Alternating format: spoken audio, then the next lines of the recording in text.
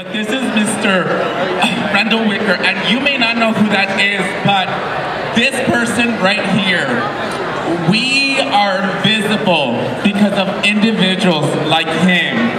He, back in like the early 1960s, he was doing advocacy work at the University of Texas at Austin. Then, all you need to know is that he gave a home to Marsha P. Johnson her entire life. He was at Stonewall. Everything we have is because of people like him. So at one point today, go up to him and tell him thank you.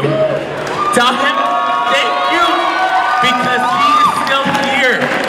And there is his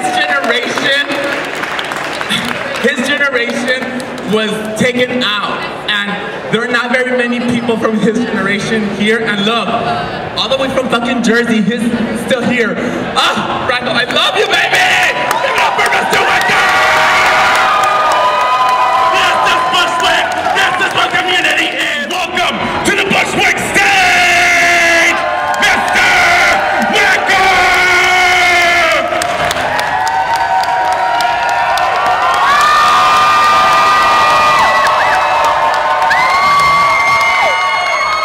Would you like to tell us your name? My name's Randy Wicker. I joined Mattachine in 1958, and I can't believe how far we've all come in all those years.